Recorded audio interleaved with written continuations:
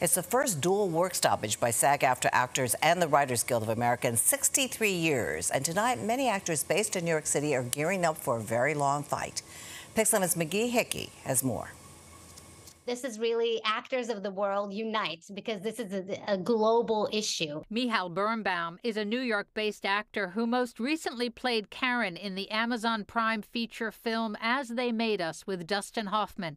On day 2 of the SAG-AFTRA strike, this Tel Aviv-born actor is all fired up, eager to join the picket lines in this fight. There's more work and more production than ever before in history, and yet actors and writers and everyone on set is making a lot less than ever before. And get who's making the big bucks? Yes, you're right, the producers. On Friday, the SAG-AFTRA theatrical, TV, and streaming strike went into effect after talks between the Actors Union and the Alliance of Motion Picture and Television Producers broke down without a contract. The Writers Union had already gone on strike in May for what they considered unfair wages.